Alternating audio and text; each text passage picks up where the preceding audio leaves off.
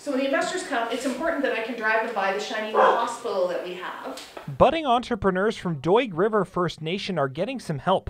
The Northeast Aboriginal Business Centre is holding the third run of its Aboriginal Mastering Entrepreneurship course on the reserve, with around 20 students in attendance.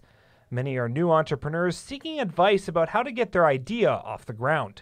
It's about making sure your business plan is done properly. You know, you got to do everything in place properly and have a good plan and have a unique idea that'll sell, right? And then know your competition and, you know, see what the community needs and wants. Others attending the program have been small business owners for years and are looking for ways to take their business to the next level. I have been doing massage for 10 years, so I'd like to actually expand my business. I'd like to get into more of, I'd like to make muscle rubs, body rubs. I'd like to get more into herbs. The Aboriginal people are into herbs, and I'd like to learn more of integrating that into my massage.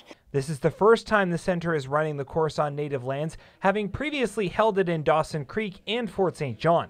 Instructors say that this time, rather than focus solely on individual business ideas, the course has taken on the dual role of building up the reserve as a whole. It's more community-based. So we have entrepreneurs, budding entrepreneurs that have individual business ideas, but they're looking to bring it together on a broader sense and create opportunities within the Doig community to employ their subcontractors and employ their members to deliver more of a larger scale business opportunity. While some business ideas resemble those that were hatched in the city-based versions of the program, many have a more traditional feel in the hopes of bringing tourism revenue to the community. Basically anything that comes from our culture, like furs, moose hide tanning, all kinds of crafts like that. And there's ecotourism as well.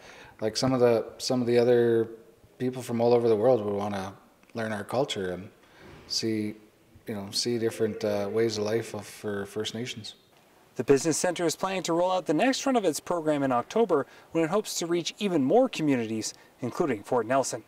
Hugh Smith, CJDC TV News, Doig River.